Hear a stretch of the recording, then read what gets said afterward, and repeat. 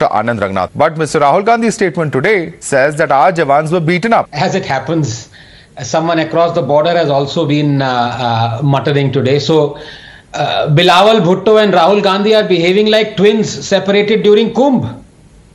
But while one has an identifying mole right under the wig that warms his empty skull, the other is behaving like a mole, a Chinese mole.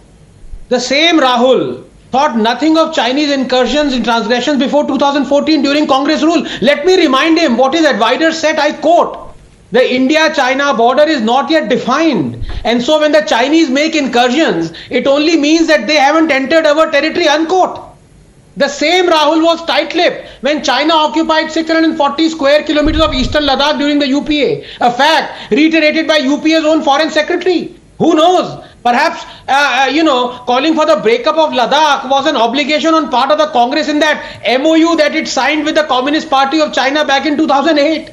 The same Rahul was tight-lipped when China managed to make 600 excursions into the Indian side between 2010 and 2013, including in 2013 when the Chinese entered 28 kilometers deep into our territory at Dapsang, including on June 17, 2013 when the Chinese transgressed deep into Chomar, an incursion the UPA did not disclose for 3 weeks, Madhav, for fear of public anger, forcing cancellation of the defense minister's visit to China.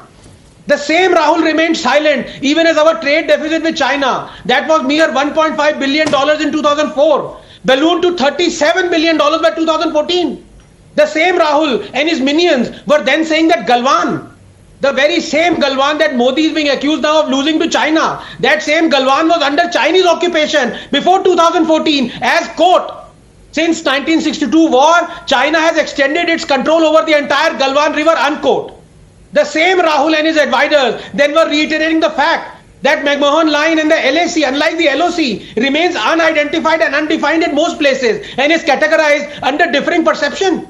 Even the status quo is disputed by both sides. So these transgressions are historical, unquote. Madhav, right from the time when Dr. Ambedkar resigned from the Congress in 1951, warning that under Nehru, India was being made to fight China's battle, was championing China's cause, and that its quixotic and suicidal foreign policy would lead to, quote, "ruination of India," unquote. To the Congress presiding over a loss of Aksai chain, but being nonchalant about it, saying not a blade of grass grows there. To it maintaining silence to this day on China occupying 640 square kilometers of eastern Ladakh during the UPA. To Congress's defense minister gloating about lack of infrastructure on our border being a deterrent. The Congress has been hypocrisy personified on China. Just 10 seconds.